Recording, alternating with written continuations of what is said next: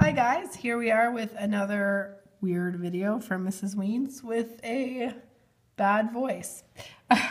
We're continuing with logarithms, and now we're going to learn the laws of logarithms. So up until now, we've had exponent laws, but now we're going to learn the logarithmic laws, which are actually quite similar. So hopefully that will help you in memorizing these laws. So we have three I'm going to outline for you: the product law, the quotient law, and the power law. I would encourage you to pause the video, copy all this down, and then that would allow yourself to just listen and pay attention while I describe them. So the product law with exponents: when you have two powers of the same base, you add the exponents. So a to the x plus y.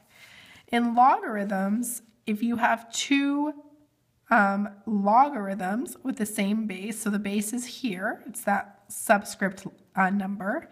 If there's the same base there, then you actually just multiply together the addition there, okay? So if you have log base a of xy, you can break that out into log base a of x plus log base a of y. So, or if you're given log base a of x plus log base a of y, you can multiply those two together, okay? Now the quotient law for exponents is that a to the power x divided by a to the power y means that you subtract the exponents. With logarithms, if you have a division here, then you take the same base and you subtract log base a of x, subtract log base a of y.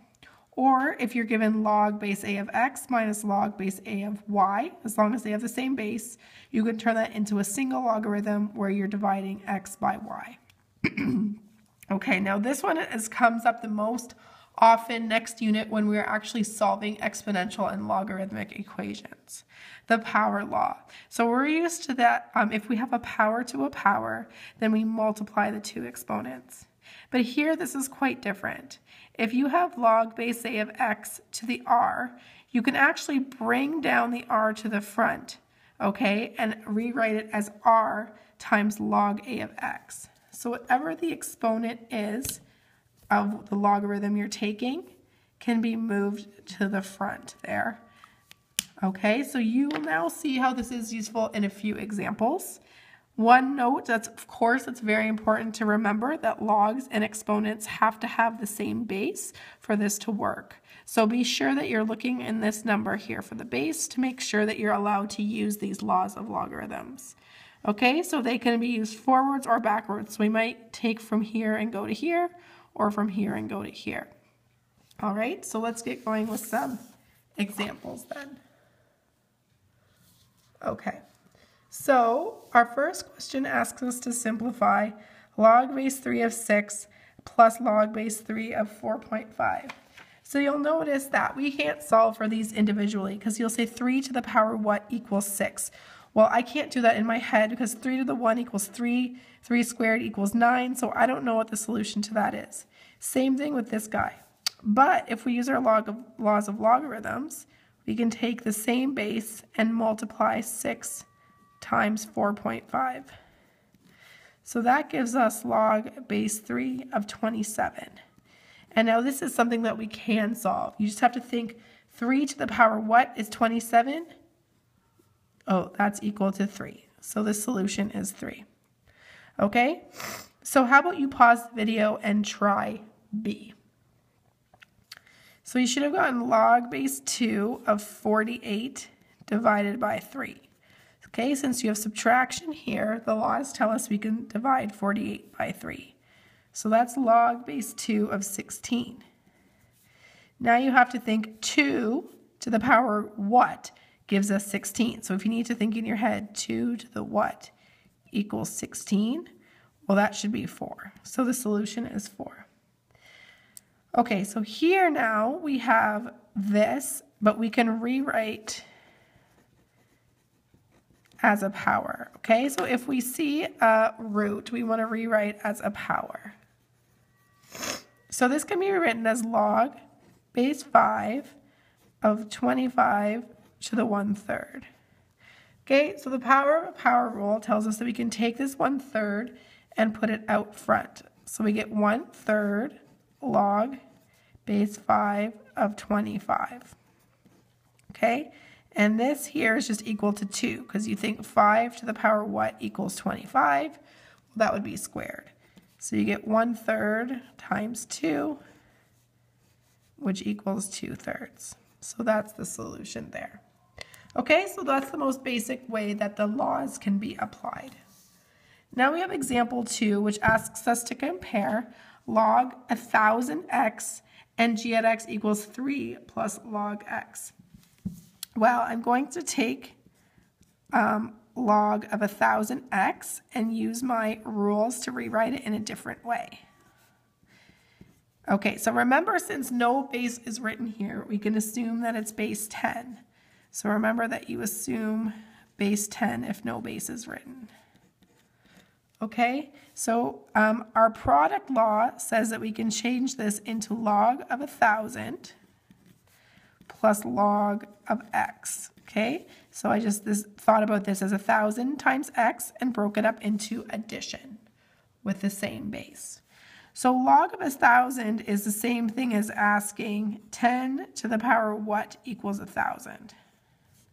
Okay, so we can think about that. That's our thought bubble. Well, that's just 3. 10 to the power 3 is 1000 plus log x. And oh, that just equals g at x. So f at x and g at x are in fact equal.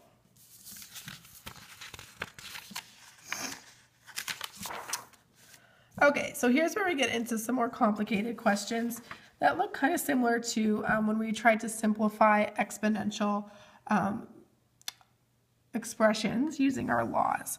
So we basically need to unpack this. So you'll see there are two examples. Here's one with one logarithm that it wants us to break into many logarithms.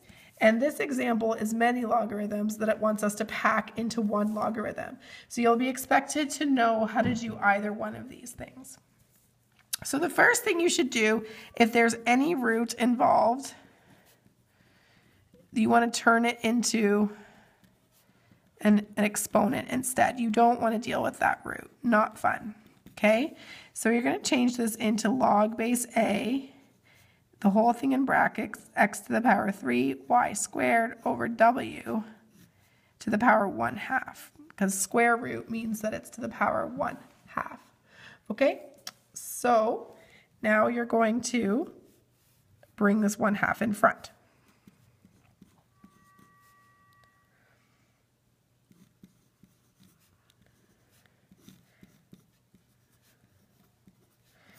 Okay, so that's gotten rid of this 1/2.